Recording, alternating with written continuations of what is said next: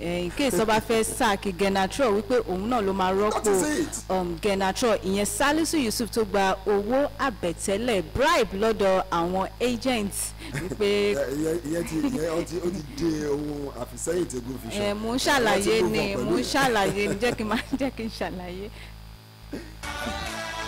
Bóyá láti bẹ̀yẹn níbo là ń lọ ẹ̀jẹ̀ ń lọ sí ọ̀dọ̀ àjọ tó ń sponsor ìdíje ti Nations Cup ìyẹn lọ́wọ́lọ́wọ́ báyìí wọ́n wà ní orílẹ̀-èdè Nàìjíríà ní ìpínlẹ̀ Èkó ń bí báyìí níbi tí wọ́n ti jẹ́ kó di mímọ̀ wípé trophy ti 2021 African Nations Cup trophy tí wọ́n máa gbé fún winner tó bá di February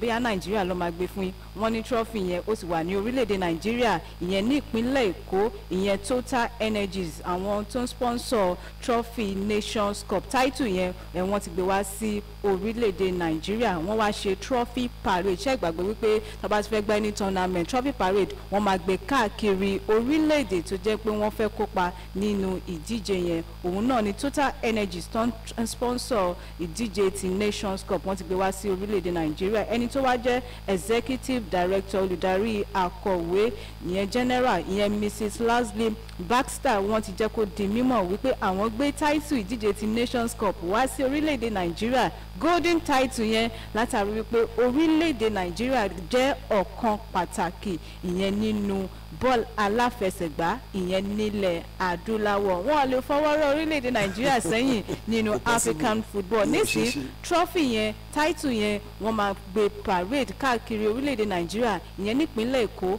Port Harcourt àti ìpínlẹ̀ ti Abuja Spinnet trophy yìí wọ́n ní owó ti $4.5 million èló ni owó yẹn ní owó Nàìjíríà. tẹ́lá ní pé ká máa ṣe owó yẹn owó gidi ní ọ̀hún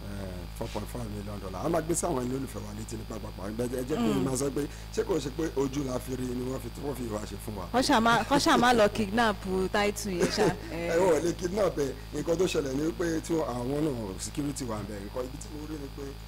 Nàìjíríà ló mọ̀ jẹ́ pé ojú la máa fi wò ó tó máa gbé kọjá níwájú.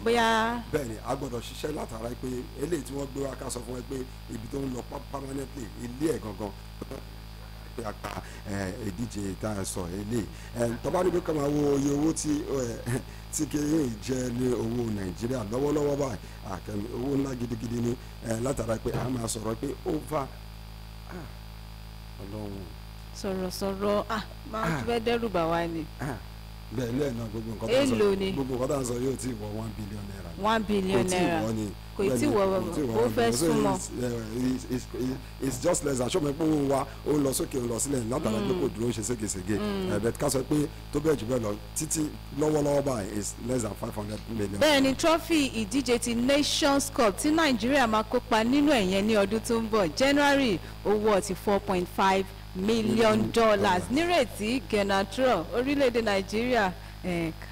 ká wà lórí podium ká gba gold medal. kò ń ṣe ká wà lórí podium ká wà lórí P1 mo ti ṣàlàyé torí P2 kò gbà P3 silver nìyẹn bẹ́ẹ̀ ni a fẹ́ gba gold medal ìyẹn láti gba title ìdíje ti Nations Cup trophy yẹn wọ́n ti ń gbé káàkiri orílẹ̀-èdè Nàìjíríà lọ́wọ́lọ́wọ́ báyìí láti bẹ̀yẹn já lọ sínú league obìnrin ti orílẹ̀-èdè Nàìjíríà NWFL Nigerian Women's Football League látàrí wípé ìdíje ti league obìnrin máa bẹ̀rẹ̀ 2021/2022 season alága obìnrin chairperson fún ìdíje ti Nigerian Women Football League Aisha Falode wọ́n ti rọ gbogbo àwọn ikọ̀ ẹgbẹ́ agbábọ́ọ̀lù obìnrin tó fẹ́ kópa nínú ìdíje ti league ti obìnrin ti orílẹ̀-èdè Nàìjíríà fún ti sáà yìí wọ́n ti rọ̀ wọ́n wípé kó tètè lọ ṣe registration lọ́wọ́lọ́wọ́ báyìí kí league yẹn kó tó bẹ̀rẹ̀ ìyẹn ní December 8. wọ́n ní àwọn fún àwọn ikọ̀ ẹgbẹ́ agbábọ́ọ̀lù obìnrin títí di ọjọ́ Thursday tá à ń wò lọ́ọ̀kọ́ yìí ìyẹn kí wọ́n ṣe registration wọ́n jẹ́ kó di mímọ̀ wípé fixtures tí wọ́n release ní ọjọ́ Wednesday tó kọjá yìí tó jẹ́ pé Delta Queens láti Asaba wọ́n máa kojú Rivers Angels láti Port Harcourt ìbẹ̀rẹ̀ ìfigagbága yẹn December 8 náà ni àwọn ajẹ́kọ̀dì mímọ̀ wípé lára àwọn ikọ̀ ẹgbẹ́ agbábọ́ọ̀lù 14 tí wọ́n kópa nínú league obìnrin ti orílẹ̀-èdè Nàìjíríà àwọn 6 péré náà ni wọ́n ti ṣe registration. Aisha Falode tí wọ́n jẹ́ alága olùdarí league obìnrin torílẹ̀-èdè Nàìjíríà wọ́n ti wá fìdí ẹ̀ múlẹ̀ wípé kó tó di ọjọ́ Thursday kí àwọn ikọ̀ ẹgbẹ́ agbábọ́ọ̀lù kó lọ ṣe registration àyà títí kó tó di ọjọ́ Friday títí di ìdájí ọjọ́ Friday or else 400,000 fine tàbí wọn ní láǹfààní láti kópa nínú league ti obìnrin torílẹ̀-èdè Nàìjíríà. Mo fẹ́ lè sọ pé league obìnrin wà mọ́ ṣe disciplined ju ti tàwọn ọkùnrin lọ NPFL. Kẹ́mi kò rí bẹ́ẹ̀ tó bá ní pé ká máa wò tó bá ní pé kó wò from angle of pé wọ́n wà more discipline wá rí pé by now ó yẹ kí wọ́n ti parí registration gbogbo wọn kó má jẹ́ pé àwọn mẹ́fà ni wọ́n ṣe máa ṣe kí ni nọ́mbà parí registration mélòó ni gbogbo wọn wà ń sọ̀rọ̀ 14 péré ni wọ́n tábàdà ní pé káwọn lábàlá pé wọ́n jẹ́ 14 yìí àti lábàlá ìgbà tí wọ́n ti parí ilé ó yẹ by now ó yẹ kí everybody gan ti parí ṣùgbọ́n nígbà míì ọ̀rọ̀ líìgì tá à ń sọ̀rọ̀ kò ń ṣe ọwọ́ aládàáni ló wà èyí lè tó fà á tó jẹ́ pé ó ń fa ìfàsẹ́yìn látara pé registration yẹn tí gbogbo wa náà dẹ̀ mọ̀ pàápàá jùlọ àwọn tí wọ́n ń darí ìyẹn àwọn Aisha Falode wọ́n mọ̀ pé nígbà míì protocol ó máa ń fa delay ṣùgbọ́n bí àwọn ṣe fọhùn síta yẹn ló máa jẹ́ kí àwọn ìjọba tó kàn kí wọ́n ṣe kí ni kí wọ́n tètè ṣùpá sí kí wọ́n tètè dá àwọn bọ́ọ̀lù àwọn tó ń darí bọ́ọ̀lù ní abẹ́ wọn ní ìṣàkóso àwọn tó ń darí bọ́ọ̀lù yẹn kí wọ́n ṣe kí ni kí wọ́n dá wọn lóhùn nítorí ẹ̀ náà ni máa mo ń fi àsìkò yìí rọ àwọn ìjọba tí àwọn players àwọn tíìmù yìí wà lábẹ́ kí wọ́n ṣe kí ni kí wọ́n dá wọn lóhùn kí alátara pé kí wọ́n má bàa gbà fine 400,000 naira ní ìbẹ̀rẹ̀ tí ìbẹ̀rẹ̀ bọ́ọ̀lù lásán ní registration eléyìí nǹkan kò bójúmu ká má gbàgbé pé ní sáà tó kọjá náà bí irú nǹkan báyìí ṣe ṣẹlẹ̀ nìyẹn tí àwọn kan tí wọ́n tètè ṣe registration látara pé gbogbo nǹkan tí wọ́n ní pé kọ́kọ́ wá kí wọ́n kó wá a dẹ̀ ti kà síta lórí ètò wa ń bí nǹkan mẹ́jọ tí wọ́n ní pé kí wọ́n kó wá fún registration kí wọ́n lọ ṣe registration ìgbà tí wọ́n ṣẹ̀ṣẹ̀ máa kópa ká mú example sílẹ̀ ẹni tó kópa ní sáà tó kọjá ó ti ní gbogbo àwọn dọ́kúmẹ̀ntì yẹn ní tí wọ́n kàn fẹ́ rí ni pé eléyìí tó yẹ kẹ́ change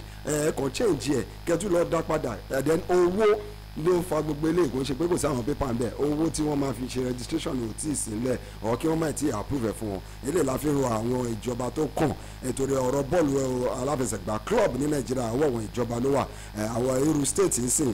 wọ́n ní tíìmù kọ̀ọ̀kan so kí wọ́n tètè dá wọn lóhùn àrọ̀ wọn pé kí wọ́n ṣe kí ni kí wọ́n dá àwọn tíìmù yìí lóhùn láti rí pé wọ́n meet pẹ̀lú registration ìyẹn ní November 25 ọjọ́ Thursday 12 midnight ìyẹn ni wọ́n pè pé final registration anything 12 tó bá ti di àkókò ti di kíni wọ́n máa san owó ìtanràn ní 400,000 pounds. Ó yá láti bẹ̀rẹ̀ lórílẹ̀‐èdè Nàìjíríà náà ni a ṣì wà níbi tí àwọn agbá tennis table tennis Nigerian players máa bẹ̀rẹ̀ quest wọn láti lọ kópa nínú ìdíje ti ITTF World Table Tennis Championship ìyẹn International Table Tennis Federation World Championship tó máa wáyé ní Houston ìyẹn ní orílẹ̀‐èdè ti USA àwọn African players tó jẹ́ pé wọ́n máa kópa nínú ìdíje yìí wọ́n tó bí 17 African players láti ilẹ̀ adúláwọ̀ mẹ́tàdínlógún tó dẹ̀ jẹ́ pé àwọn agbá table tennis lórílẹ̀‐èdè Nàìjíríà African top ranked player Haruna Quadri ó máa kópa nínú ìdíje yìí bákan náà number 1 ranked women table tennis player Ofyong Edem òun náà wà lára àwọn Nigerian table tennis player tó máa kópa ní orílẹ̀-èdè ti USA ìyẹn nínú ìdíje ti ITTF World Championship láì gbàgbé African Games Championship winner Ọmọ́táyọ̀ Ọlájídé láì gbàgbé Bọ̀dé Abíọ́dún lára àwọn tó máa kópa fún orílẹ̀-èdè Nàìjíríà nínú ìdíje ti ITTF World Championship ti table tennis tó máa wáyé láti òní ìyẹn ní orílẹ̀-èdè ti USA. Haruna Quadri tó jẹ́ pé wọ́n sì dẹ̀ ní number 13 ìyẹn láti gba ìdíje yìí ó máa kojú Alexandra Kanin láti orílẹ̀-èdè ti Belarus. Kanin yìí wọ́n ránkì ẹ̀ ní number 152 in the world òun náà ló máa kojú Haruna Quadri tabadẹ̀wò Haruna Quadri ṣó lè kọjá fíìtì ẹ̀ tó ṣe ìyẹn ní ọdún 2019 tó jẹ́ pé ó dé ìpele kẹta third round ìyẹn nínú ìdíje ti ITTF World Championship. Bákan náà Ọmọ́táyọ̀ Ọlájídé table tennis player fún orílẹ̀-èdè Nàìjíríà ó máa kojú ọmọ orílẹ̀-èdè ti Brazil ìyẹn Gustavo Tuboy tó fìyà jẹ Haruna Quadri ìyẹn nínú ìdíje ti Tokyo Olympics òun náà ló máa kojú Ọmọ́táyọ̀. Bákan náà Bọ̀dé Abiodun máa kojú Emily Anthony láti Indian Ofiog Edem obìnrin kan ṣoṣo tó máa ṣojú orílẹ̀-èdè Nàìjíríà nínú ìdíje yìí ó máa kojú Hong Kong Kem ìyẹn ní inú ìdíje ti ITTF World Champion. Ṣé àwọn table tennis player ti orílẹ̀-èdè Nàìjíríà ṣé wọ́n lè ṣe? Bẹ́ẹ̀ ni nínú ITTF tó máa lọ lórílẹ̀‐èdè USA mo rí pé ó yẹ kí wọ́n ṣe dáadáa ju ìdíje Tokyo Olympic tó parí ní May oṣù May tó kọjá oṣù karùn-ún ọdún yìí tábà ní pé káwo bọ́ ṣe pí ẹ̀ wọn Haruna Quadri ní àǹfààní àti borí àti kọjá sí ìpele second round ṣùgbọ́n Ọmọ́táyọ̀ lọ́dọ̀ ti tèmi ó wọn láti rí i pé iṣẹ́ gidi lòún ṣe Gustavo dájú lọ lọ́wọ́lọ́wọ́ kò dẹ́n ṣe pé ó dájú lọ ó dájú Haruna Quadri lọ kò ń ṣe pé nítorí pé ó nà ní Tokyo nìkan àti sọ before Tokyo iṣẹ́ tí Gustavo ń ṣe ìgbà tó tiẹ̀ tún ní àjẹ́ tó play friendly match pẹ̀lú club Haruna Quadri iṣẹ́ tó ṣe so tó túmọ̀ sí pé daunting task gidigidi ni iṣẹ́ ńlá gidi láti ṣe fún Ọmọ́táyọ̀ ni láti borí Gustavo ṣùgbọ́n Haruna Quadri ti tiẹ̀ mo rí pé òun ní àǹfààní àti pegede then obìnrin kan tó wà láàrin wa mo rí pé ó ní àǹfààní àti pegede ṣùgbọ́n ṣé wọ́n wá lè dé ìpele third round ìyẹn ni question bẹ́ẹ̀ first one yìí mo rí pé wọ́n ní àǹfààní àti lọ àwọn méjì nínú àwọn mẹ́ta. Tá a bá wo ìdíje ti ITTF World Championship yìí ó máa bẹ̀rẹ̀ lónìí November 23 títí di November 29. I wish gbogbo ọmọ ilẹ̀ adúláwọ̀ tó máa kópa nínú ìdíje ti àgbáńláyé yìí all the best àgàgà àwọn ọmọ orílẹ̀-èdè Nàìjíríà. Láti bẹ̀yẹn jẹ́ lọ sí orílẹ̀-èdè ti England. Kí ló ń ṣẹlẹ̀ ní England? Bẹ́ẹ̀ ni olùkọ́ni fún orílẹ̀-èdè ti England Gareth Southgate ó ti fẹ́ iṣẹ́ lójú sí as coach fún orílẹ̀-èdè ti England títí di December 2024. Contract ẹ̀ tẹ́lẹ̀ ó yẹ kó parí ìyẹn ní lẹ́yìn ìdíje ti World Cup tó máa wáyé ní orílẹ̀-èdè ti Qatar ní ọdún tó ń bọ̀ ṣùgbọ́n Gareth Southgate ó bẹ̀rẹ̀ iṣẹ́ olùkọ́ni fún orílẹ̀-èdè ti England ìyẹn ní oṣù kọkànlá November 2016 nísìnyí ó ti fẹ́ iṣẹ́ lójú sí títí di December 2024 ó gbé orílẹ̀-èdè England lọ sínú ìdíje ti Euros final tó jẹ́ pé England wọ́n kojú orílẹ̀-èdè ti Italy ìyẹn nínú ìdíje ti Euros ìyẹn tó jẹ́ pé wọ́n lose ní penalty shootout Bukayo Saka mi lè gbàgbé bẹ́ẹ̀ ni ó wà lára àwọn tó sọ penalty nù. Bákan náà wọ́n tún ṣe dáadáa nínú ìdíje ti UEFA Nations League tó jẹ́ pé wọ́n ṣetán ní ipò kẹta. Ẹ má gbàgbé wípé nínú ìdíje ti World Cup tó wáyé ní Russia ní ọdún 2018 orílẹ̀-èdè ti England wọ́n dé ìpele ti semi-final ó ti ṣe dáadáa fún England ṣùgbọ́n kò sí gba táìtù. báwo ní pápápá ọ̀rọ̀ Southgate àti ọ̀rọ̀ Genetro lọ́dọ̀ ti tèmi máa ń draw comparison láàrin àwọn méjèèjì tó bá lo win rate Southgate lọ́wọ́lọ́wọ́ lẹ́nu ìgbà tó gbaṣẹ́ England àti àwọn ìpele ibi tó ti gbé England dé wà ní pé ó ti gbé wọn débi tó ní àpẹẹrẹ ó ti gbé wọn dé àwọn àyè tó lápẹẹrẹ tí ò sí England níbẹ̀ ó wá sọ England the first ní Europe ó dẹ̀ sọ England the first ní àgbáyé when it comes to World Cup qualifiers and World Cup proper tabarẹ̀ ní pé ká wo iṣẹ́ tó ti ṣe win rate ga Southgate ó ti beat fit àwọn akọ́nimọ̀ọ́gbá tí wọ́n ti gbà sẹ́yìn tẹ́lẹ̀ ó tún jẹ́ lára ló jẹ́ coach tó jẹ́ pé one of the youngest coach in England máa gbà tó dẹ̀ ti expose tó ti test different players tó ti fún gbogbo àwọn agbábọ́ọ̀lù oríṣiríṣi àgàgà àwọn ọmọ ọ̀jẹ̀ wẹ́wẹ́ yẹn láǹfààní láti lè máa kópa fún England tó ń ṣojú orílẹ̀-èdè England ìyẹn náà ló fà tó jẹ́ pé football development in England lọ́dọ̀ títí àjọ wọn láìkí ẹ̀ gan wípé torí ó ń kó àwọn ọmọ kékeré yẹn ó ń kó wọn wá ó dẹ̀ ń lò wọ́n ó dẹ̀ fi wọ́n gba result tabawo labala football development àti pé Southgate in progress fún England ó pọ̀ ní nǹkan tó fà á tó jẹ́ pé wọ́n fi fẹ́ iṣẹ́ lójú sí ìyàtọ̀ tó wà láàrin òun àti Genetro lọ́dọ̀ tèmi nìyẹn àwọn established player ní Genetro máa fẹ́ lò established player ló máa fẹ́ lójú bó tiẹ̀ jẹ́ wípé nílẹ̀ Nàìjíríà kóòṣì tó sì lo players jù of different players jù náà ni Genetro òun náà ló fún wọn láyè tó pọ̀ jù mo ò dé parí fún ẹ ṣùgbọ́n ìyàtọ̀ ṣì wà láàrin wọn àti Southgate but ibi tí àwọn méjèèjì tí wọ́n ti jẹ́ the same náà ni pé wọn ò tí ì gbà táìtì bí England ṣe ń ṣe dáadáa tó tọ́ àdé wọn ṣe dáadáa tó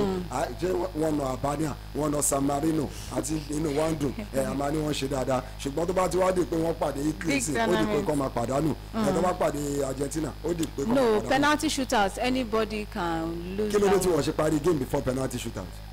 ó yẹ kó parí game now so ibi tí mo lọ òjò wípé tó bá dẹ̀ wọ́n ní ranking England wọ́n wà láàrin àwọn top 5 in the world nínú ranking ilé tó ń túmọ̀ sí pé Southgate ó ti ṣiṣẹ́ dáadáa fún wọn ó dẹ̀ deserve láti ẹ̀kọ́ extend contract ẹ̀ ṣùgbọ́n tó bá fún ní sùúrù pẹ̀lú bó ṣe ń ṣe developmental program ẹ̀ ó ṣeé ṣe kó gba World Cup ní 2022. ṣé chance wà fún England láti gba World Cup báyìí?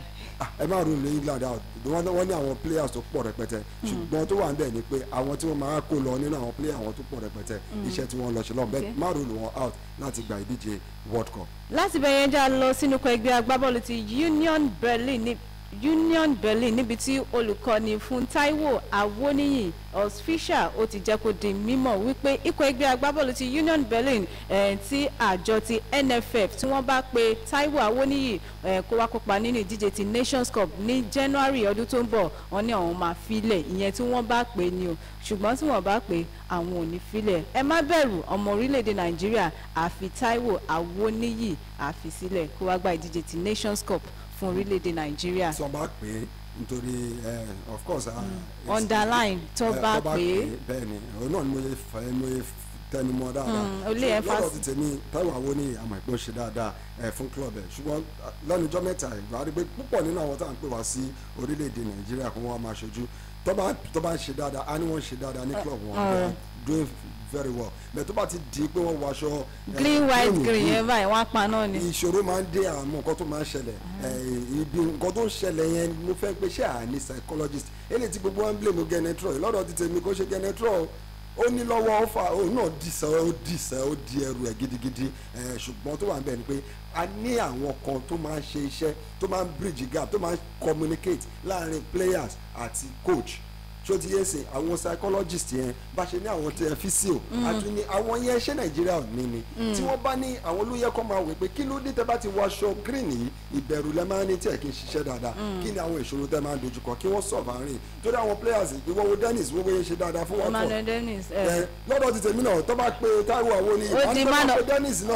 ó gba man of the match player against Man U against almighty Man U Emmanuel Dennis àwa dé Nàìjíríà wa paná àwa tún Davis apaná tó bá pè so ọ̀rọ̀ Taiwo Awoniyi wọ́n pe wọn pé o kò ṣe question kò ṣe issue the issue is this pé àwọn tí wọ́n pè kí wọ́n rí pé wọ́n ṣe dáadáa fórílẹ̀-èdè Nàìjíríà. ó yá láti bẹ̀yẹn jẹ́ lọ sí inú ìdíje ti Danish League ìyẹn nínú ikọ̀ ẹgbẹ́ agbábọ́ọ̀lù ti Randers FC wọ́n ti kéde lánàá wípé agbábọ́ọ̀lù tẹ́lẹ̀ fúnkọ̀ ẹgbẹ́ agbábọ́ọ̀lù ti MFM tó wà nínú ikọ̀ ẹgbẹ́ agbábọ́ọ̀lù ti Randers tó jẹ́ pé ó wà on loan níbẹ̀ ìyẹn Stephen Hode ó ti sign permanent contract 3 years contract pẹ̀lú ikọ̀ ẹgbẹ́ agbábọ́ọ̀lù ti Randers FC láti inú ikọ̀ ẹgbẹ́ agbábọ́ọ̀lù ti Genk ló ti lọ sínú ikọ̀ ẹgbẹ́ agbábọ́ọ̀lù ti Randers láti lọ 1 year loan ṣùgbọ́n lọ́wọ́lọ́wọ́ báyìí látàrí iṣẹ́ takuntakun tí Stephen Hode ń ṣe nínú ikọ̀ ẹgbẹ́ agbábọ́ọ̀lù ti Rangers náà ni wọ́n ti fún un ní permanent contract 3 years nínú ikọ̀ ẹgbẹ́ agbábọ́ọ̀lù ti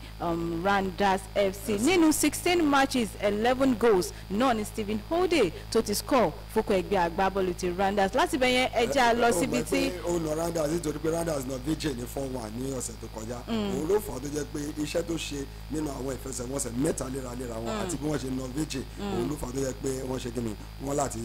jẹ́ ká ṣe kíni ká sáyìn ìpínlẹ̀ nítorí ilé ó máa jẹ́ ká ṣe dáadáa ká tẹ̀síwájú. ó dàbí pé ó ní future ẹja lọ sínú ikọ̀ ẹgbẹ́ agbábọ́ọ̀lù àmọ́ bóyá wọ́n ní future lọ́wọ́lọ́wọ́ báyìí látàrí pé wọ́n ń bẹ àwọn olùkọ́ni kiri báyìí kó wá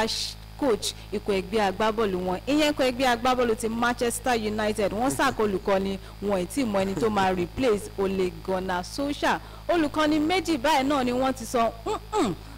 fún ikọ̀ ẹgbẹ́ agbábọ́ọ̀lù ti Manchester United ikọ̀ ẹgbẹ́ agbábọ́ọ̀lù tó yẹ pé wọ́n wà ní crisis lọ́wọ́ báyìí olùkọ́ni fúnkọ́ ẹgbẹ́ agbábọ́ọ̀lù ti Sevilla Julian Lopetegui ó ti ní bákan náà olùkọ́ni fún orílẹ̀-èdè ti Spain Luis Enrique òun náà ti ní òun ò wá coach ikọ̀ ẹgbẹ́ agbábọ́ọ̀lù ti Manchester United talamawa bẹ̀ báyìí kó ṣe Gennaro tọ́lọ́ pé Lopetegui kí ni judge máa pàrọ̀ fún ẹ lọ́wọ́lọ́wọ́ báyìí wọ́n máa èmi máa rọ Manchester United board yìí pé kí wọ́n fún Michael Carrick ní ààyè láti rí pé bóyá tó bá lè wé ni bóyá lè parí season pẹ̀lú wọn torí wọn ò lè rí akọ́nìmọ̀gbà tó dáńtọ́. tó fẹ́ fi ikọ̀ ẹgbẹ́ agbábọ́ọ̀lù lẹ̀ Pochettino ti show interest ṣùgbọ́n contract ó wà pẹ̀lú ó contract bound pẹ̀lú PSG ó máa lé fún láti ṣe kíni láti fi PSG sílẹ̀ torí òun ló máa sanwó ìtanràn fún PSG tó bá force move out á lọ sanwó fún wọn láti rí pé ó the other way round Manchester United ready láti ràn án lọ́wọ́ láti lọ sanwó fún PSG kó tó di pé ó break ó terminate contract ẹ̀ ìyẹn ni mo rí pé kò lè ṣẹlẹ̀ ẹlẹ́ẹ̀kejì Zizou tí gbogbo wa ń pariwo Zinedine Zidane wọ́n ti bá sọ̀rọ̀ ṣé Zizou náà rẹ́dí àti gbàṣẹ torí Zizou rí pé òun ó máa prefer kó gbàṣẹ PSG òun náà máa dúró pé Pochettino ti show interest láti gbàṣẹ Man U jẹ́ káwọn bóyá máa lọ sí Man U kóun lọ gbàṣẹ PSG àwọn méjèèjì ni wọ́n paint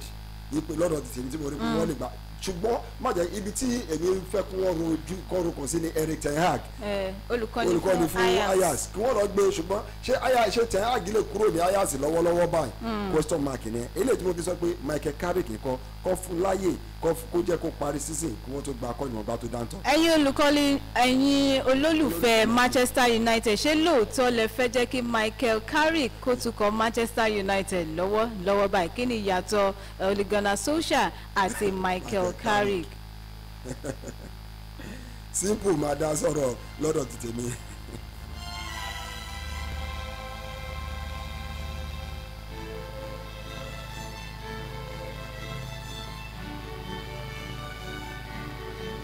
bẹ́ẹ̀ni nínú ìdíje ti UEFA Champions League náà la balẹ̀ bàgẹ́ sí 08113051009 tàbí 08056131009 ìdíje ti UEFA Champions League ó tún máa tẹ̀síwájú lónìí ìfigagbága ẹlẹ́ẹ̀karùn-ún ìyẹn ti inú ìsọ̀rí nínú ìsọ̀rí ti Group E F, G àti H àwọn ìfigagbága máa wáyé nínú Dynamo Kiev ní 6:45 p.m. wọn kojú Bayern Munich. Bayern ti already qualify ṣùgbọ́n níbi tí bẹ́bẹ́ ti máa lọ ní alẹ́ tòní òun náà ni Barcelona versus Benfica tá bá wo ibi tí Barcelona wà wọ́n wà nípò kejì pẹ̀lú 6 points nísìn Barcelona win òun náà ni wọ́n wá lọ́wọ́ báyìí Spinnet Barcelona Benfica first match fún Xavi nínú Champions League fún Barcelona. lọ́dọ̀ tètè mo rí pé Barcelona máa borí ní pápákọ̀ tó bá borí ló máa fún wọn ní 9 points eléyìí tó máa mú wọn tẹ̀lé Bayern lẹ́yìn kó tó rí pé wọ́n gbá match day 6 wọn lọ́dọ̀ tètè mi mo rí pé Barcelona àpègèrè Benfica náà ní agbára láti pé. hello. ẹ káàárọ̀. orúkọ mi ni Simple Látẹgbè. Simple Látẹgbè ṣe fẹ́ Michael Carrick àbí ta lẹ fẹ́ as coach olùkọ́ni fún Man U. Kemi sport ẹ̀jẹ̀ ti rí Man U big club ni Carrick tó lè kóòṣì Man U. ta lẹ wá fẹ́. ẹ̀dùn fẹ́ náà yìí nìkan gbé ìdè àbí kóòṣì Ajax. ok Zidane tàbí Ten Hag ṣùgbọ́n Zidane ti ní síkò ẹgbẹ́ agbábọ́ọ̀lù tí. Zidane fẹ́ gbaṣẹ́ PSG. ó fẹ́ gbaṣẹ́ France. hello. ó dẹ̀ fẹ́ gbaṣẹ́ France méjèèjì yẹn ló ń dúró dé. ẹ káàárọ̀. hello a wà pẹ̀lú yín ẹ káàárọ̀. hello. oh wọ́n ti jápa hello.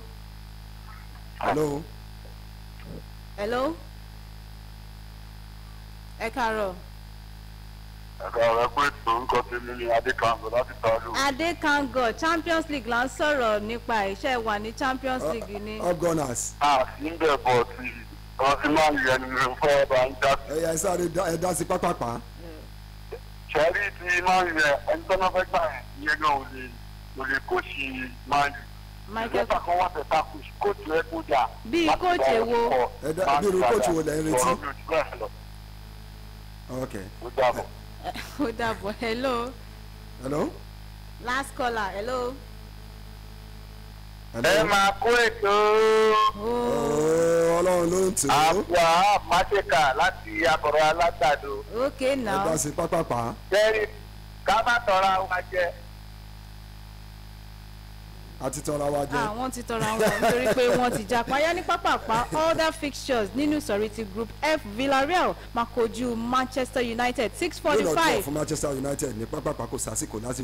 no time to waste time. Ìtàbáwo ìsọ̀rí ti Manchester United yìí open group ní Villarreal 7 points, Man U 7 points, Atalanta 5 points. So Manchester United against Unai Emery wọ́n gbọ́dọ̀ wá bí wọ́n ṣe máa borí. draw ti máa ń pọ̀ jù láàrin àwọn méjèèjì ṣùgbọ́n mo rí pé Manchester United ra borí lẹ́ni bẹ́ẹ̀ ni ó máa shock Villarreal. nínú sọ̀rí bákan náà Young Boys máa kojú Atalanta wà nípò kẹta pẹ̀lú 5 points. Nínú sọ̀rí ti group G Lille máa kojú Salzburg. group yìí náà open gidi kan. Sevilla máa kojú Wolfsburg. Salzburg 7 points, Lille 5 points, Wolves 3 ló wà nípò kẹta, Wolfsburg ìyẹn pẹ̀lú 5 points. Nínú sọ̀rí ti group H Bayern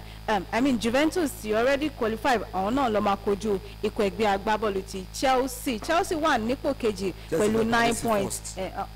Chelsea lè parí sí first. Kàn ní àpò tọ́ba borí 2 matches wọn. goal difference dáadáa wọ́n lè parí sí first. Juventus èmi ní kò sí nǹkan tí Juve fẹ́ ṣe. báwo lè fẹ́ ọ̀nà owó ló fẹ́ gbégbá fún. àwọn nìkan náà lọ ti na Chelsea. Chelsea borí ìfigagbága mẹ́ta àwọn pàdánù ẹyọ kan sọ́wọ́ Juventus. Malmo máa kojú Zenit St Petersburg. bákan náà ẹ jẹ́ n sáré lọ sí ọ̀dọ̀ àjọ FIFA. wọ́n ti kéde àwọn nominees fún men's coach of the year. Antonio Conte, Hansi Flick, Pep Guardiola, Roberto Mancini, Lionel Sebastian olùkọ́ni fún Argentina tó gba Copa America, Diego Simeone, Thomas Tuchel, FIFA best coach goalkeeper Alisson Becker, Gianluigi Donnarumma, Edward Mendy, Manuel Neuer àti Kasper Schmeichel. bákan náà best player fún ti FIFA Karim Benzema, Kevin De Bruyne, Cristiano Ronaldo, Erling Haaland, Jorginho, Robert Lewandowski, Kylian Mbappe, Lionel Messi, Neymar láì gbàgbé Mo Salah. Lionel Messi náà wà níbẹ̀. wọ́n jẹ́ kó di mímọ̀ wípé December náà ni wọ́n máa kéde winner fún ìdíje ti FIFA best player coach ní bákan náà Golden Boy Award agbábọ́ọ̀lù jẹ̀wẹ́wẹ́ nílẹ̀ ti Europe Pedri agbábọ́ọ̀lù fún Barcelona náà ni ó gbà á. kọ́níjú báyìí lọ fẹ́tò ti Lagbo Sport fún ti tàárọ̀ tòní. ẹ má gbàgbé wípé Èkìtì gbajúmọ̀ dé December 4 náà ni ẹ má bọ̀ wìtìwìtì tẹ́ bá fẹ́ ra Ankara gbogbo ẹ̀ 08036557047 08036557047. orúkọ tèmi náà ni Kemi Ọ̀jẹ̀dìran. ẹ tètè kó wákẹ́wà ra Ankara yín o. Akeem Spinnet láì gbàgbé Sodiq Akínbólú àti opportunity presenter Akeem gidi gan. God bless Nigeria.